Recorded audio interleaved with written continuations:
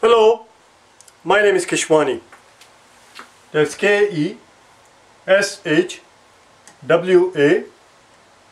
Keshwani. We are here because we want to prepare for the GMAT. We have been solving GMAT math problems out of this book here, GMAT Review, the official guide, the 13th edition. If you do not own this book already, purchase one immediately. You're going to need it. The book contains 230 problem-solving questions.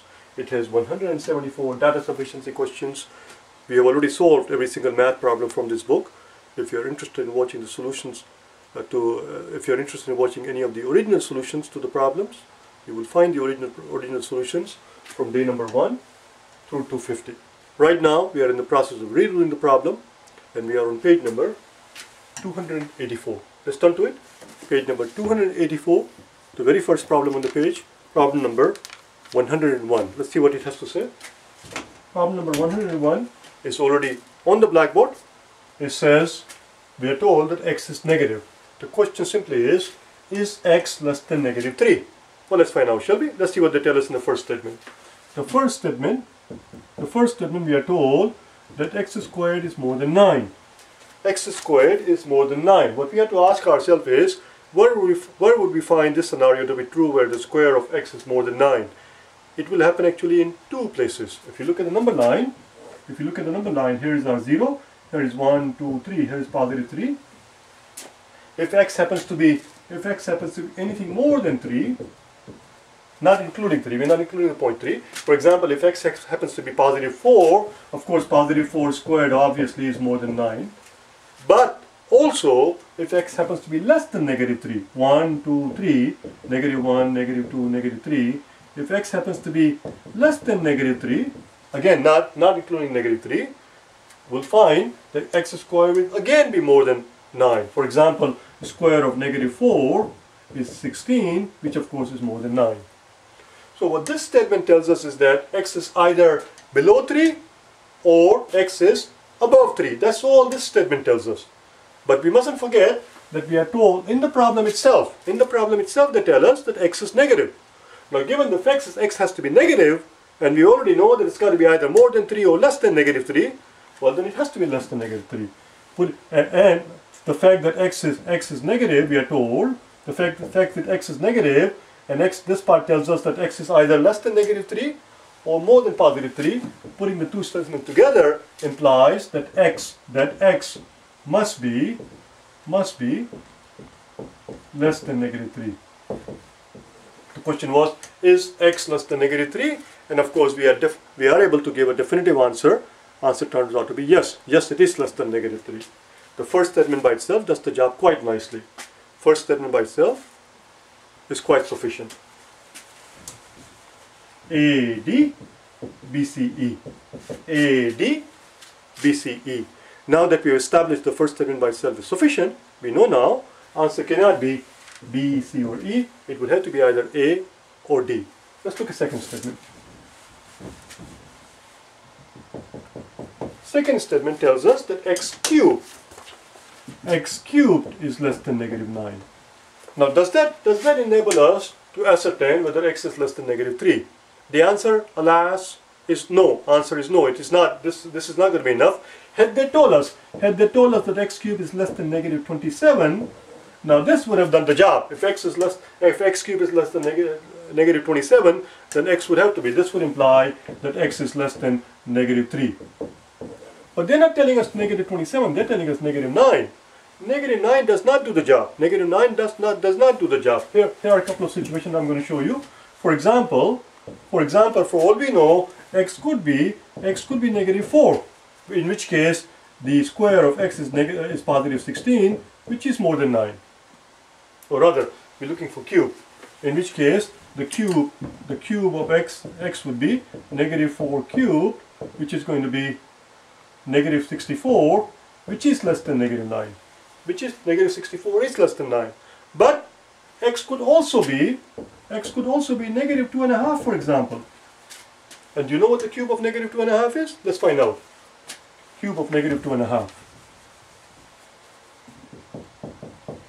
Well, 2.5 negative 2.5 squared Think of 2.5 as 25. 25 squared we know is 625. 625. Therefore 2.5 times 2.5 is going to be 6.25 or 6 1/4. It's going to be positive 6 1/4. And then if you were to take the 6 1/4 and multiply it by again negative 2.5, what will we get? Well, we can figure it out very quickly. 6 1/2 times 2, 6 1/2 times 2, 6 times 2 is 12, and half of quarter is 2/4, so we get 12 and 2/4 plus 6 1/4 times half. 6 1/4 times half. What is half of 6 1/4? Half of 6 is 3, and half of a quarter is 1/8. And don't forget, this is a negative quantity in front of us, so this becomes negative. And what we end up here is 15. We end up with negative 15, and this is 2/4, which is same as 4/8, 4/8 and 1/8, it's going to be 5/8. And of course we can clearly see that negative 15 is in fact less than negative 9. We satisfy the condition x cubed is in fact less than negative 9. This is x cubed, and x cubed is in fact less than negative 9, but x happens to be 2.5. X happens to be negative 2.5. So in this case the question was, is x less than negative 3? In this case the answer is no, because x here is not less than negative 3. The answer is no, it is not. Answer here is yes. Is x less than negative 3? Here x is less than negative 3 because x was negative 4. So here the answer is yes. There the answer is no. The second statement does not do the job. Second statement is not enough. Second statement is not enough. The answer is A. Only the first statement by itself does the job. The answer is A. Let's move on to the next problem.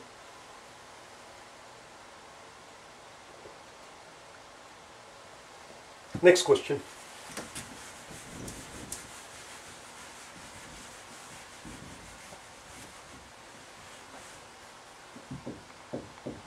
Problem number 102.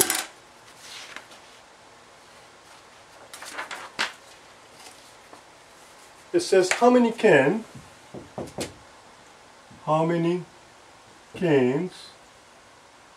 fit in a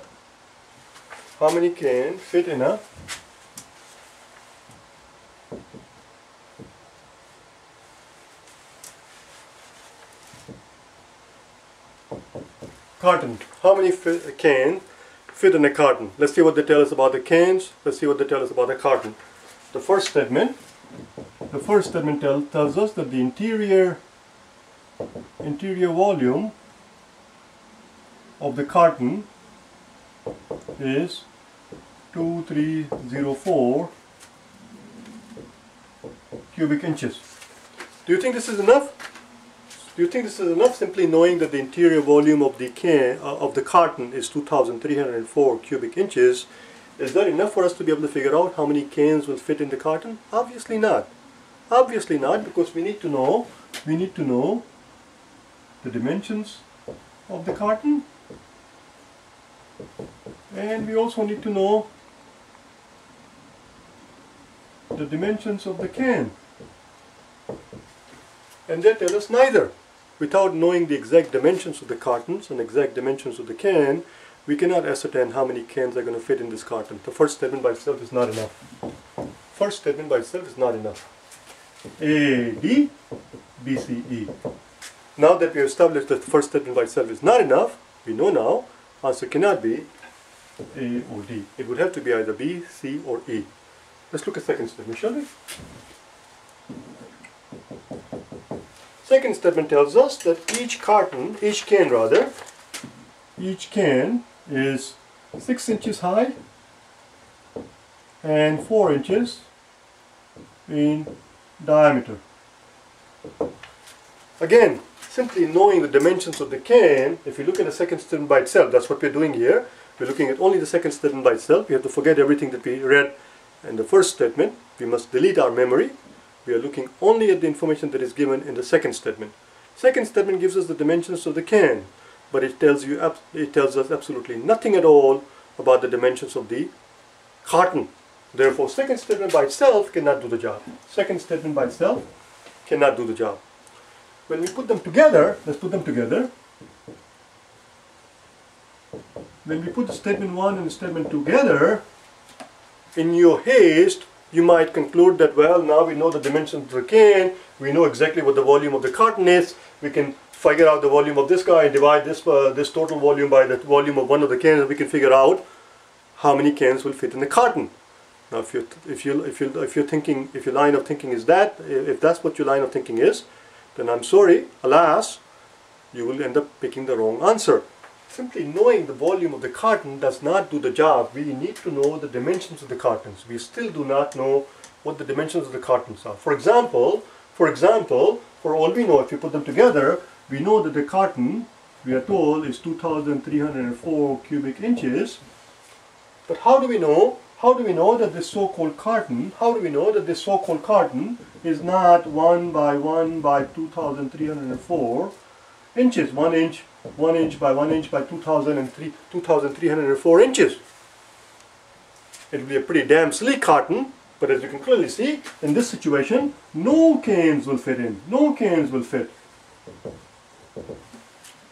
Without knowing the exact dimensions of the cartons, it's impossible to figure out how many cans are going to fit in that carton.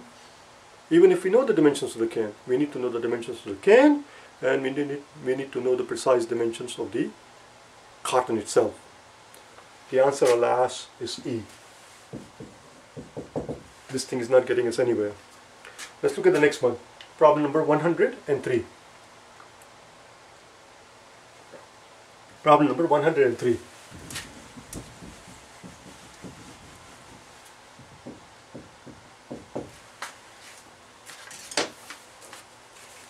Problem number 103 says that each letter assumes a value of 1, 2, or 3. This is very important for us to keep in mind. Each letter can only have a value of 1, 2, or 3 and nothing else. It can be 0, it can be 4, it can be anything else. It has to be either 1, 2, or 3. We are also told that each number appears only once in a given column or row. Each number appears only once in a given column or a row. In a given column or a given row, you will not see a repetition of a number. So if you see a 2 in one entry, then 2 will never appear in the same row or the same column. Question is very straightforward. The question is, how much is R? And of course, as I always remind you, questions are always straightforward. It is the answers that get tricky. It is the answers that tend to get prickly. Let's look at what they tell us. The first statement tells us that V plus Z equals 6. Now here's what's given to us. R, S, T, U, V, W, X, Y, and Z. Now listen very carefully, okay? V plus Z, we are told, equals 6.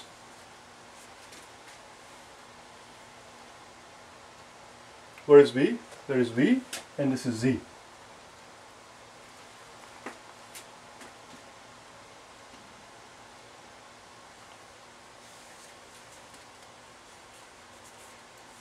V plus Z. Just give me 1 second here.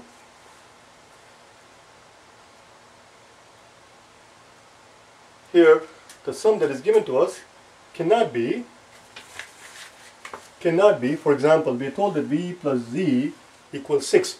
The sum of these two numbers, for example, it doesn't matter whether it's V plus Z or Z plus V equals 6. It doesn't matter what order it is, but we know it cannot be 0 plus 6. It cannot be 0 plus 6. Why? Because 6 is not allowed. We can only have 1, 2, and 3. It cannot be 1 plus 5. It cannot be 1 plus 5 because 5 is not allowed. It cannot be 0 plus 6 because 6 is not allowed. 0 is not allowed. It cannot be 2 plus 4. Neither Z nor V can be 2, because if one of them is 2, if either Z or V is 2, then the other one would have to be 4, because they have to add up to 6. but they are not allowed 4. So what can they be? If they cannot be 1, neither V, listen very carefully, neither V nor Z can be 1. Neither V nor Z can be 1. Because if one of them was 1, the other one would have to be 5, and 5 is not allowed. Neither V nor Z can be 2. Because if one of them, either V or Z happens to be 2, the other one would have to be 4, because they have to add up to 6. But 4 is not allowed. We are only allowed 1, 2, and 3. What does this tell us? This implies that both V and Z must equal 3. V plus V and Z, they both equal 3. That's the only possibility. That's the only way their sum is going to be 6. That's the only way. 3 plus 3 is the only scenario that is feasible here. It cannot be any other. Neither V nor Z can be 1 or 2. They cannot be 1 or 2, because if one of them was 1, the other one would have to be 5. 5 is not allowed. If one of them was 2, the other one would have to be 4. 4 is not allowed. They both must be 3 and 3. Let's put it in here. V and Z. V and Z. So in place of, let's put it in a different color. V has to be 3 and Z has to be 3. Now let's see where that takes us. We're not done yet. This is a bit tricky one. We're not done yet. I need the room. We need to put it up here.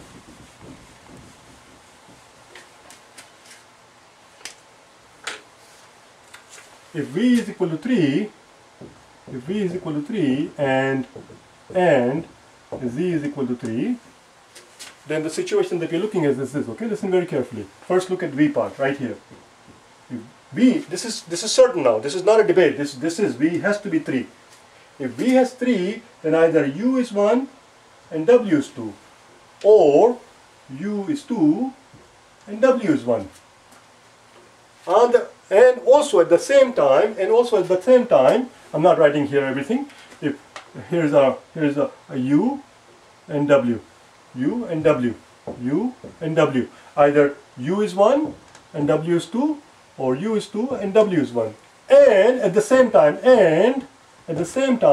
the fact that Z is 3, that tells us that here's our X and Y. If Z is equal to 3, then either X is 1 and Y is 2, or X is 2 and Y is 1. Same exact thing as before. Either X is 1, in which case Y is 2, or X is 2 and Y is 1. But what do we notice? We are interested in knowing if it's possible to figure out what R is. Well, there are only two possibilities. There are only two values that U can be. U can be either 1 or 2. If U happens to be 1, W will be 2. If U happens to be 1, W will be 2, because V is already 3. Because no repetition is allowed. Remember that. We are not allowed a repetition. Similarly, if Z is 3, which we know it is, Z is 3, in which case either X is 1 and Y is 2, or X is 2 and Y is 1. Again, because the repetition is not allowed. But in all possible scenarios, what we notice is that the only value that U can take is either 1 or 2. The only values that X can take is 1 or 2. Neither U nor X, we're getting really close to the punchline, okay? Pay attention. Neither U nor X can be 3. Neither U nor X can be 3. Therefore, R must be 3. R has to be 3. Because there are only 3 possible values we are allowed, 1, 2, and 3, and no other values, and no repetition is allowed. So if this guy is either 1 or 2, and this guy is either 1 or 2, R must be 3. The first statement does the job quite beautifully. The first statement is enough. A, D, B, C, E. Now that we established the first statement by itself is enough, we know now, answer cannot be B, C, or E. Answer would have to be either A or D. Let's move on to the second statement, shall we? Now in a problem like this, if you're running out of time and if it takes too much time to analyze one statement, there is no shame in flipping a coin and moving on to the next problem. Just do half the work, raise your odds to 50-50, just pick one answer choice and move on, if you have to, if the time is running out. There is no shame in it. 50% chance on a question such as this one is a damn good chance. Let's look at second statement.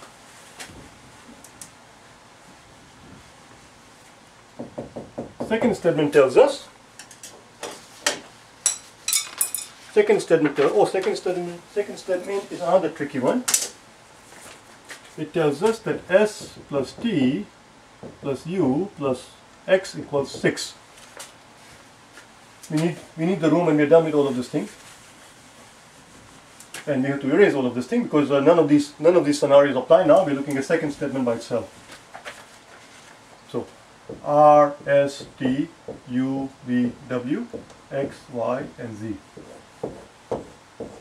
We are told that S plus T plus U plus X. What we have to understand immediately is that we are interested in S, which appears right here, and the other thing that appears in the row is T. S plus T right here. This is the pair we are interested in, and U plus X right here. U plus X. We are told that S plus T plus U plus X equals 6. Equals 6. But we also know that each row in each column has to add up to 6. Each row in each column must add up to 6.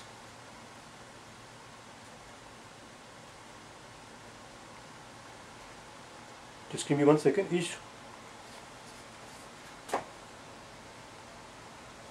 Each row and each column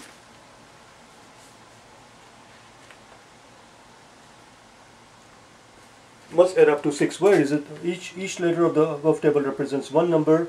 Each number appears exactly 1. Now, how do we know that each column and each row must add up to 6? That's an important question. How do we know that? Because it says nowhere in the problem. I just checked. It does not say anywhere in the problem that each row and each column must add up to 6. So how do we know that that's true? Because there are 3 entries here, 1, 2, and 3. 3 entries in each column, in each row, and we are allowed only 3 values. 1, 2, and 3. In any order, obviously. But 1 plus 2 plus 3, doesn't matter what order you put it in. The 3 letters, because of the fact that they only allowed a value of 1, 2, and 3, the 3 of them together, their sum has to be exactly 6. Which tells us that R plus S plus T, R plus S plus T has to equal 6. It also tells us that R plus U plus X, R plus U plus X also has to be 6. Which means that R plus S plus T has to equal R plus U plus X. Are you with me? This implies that R plus S plus T has to equal R plus U plus X.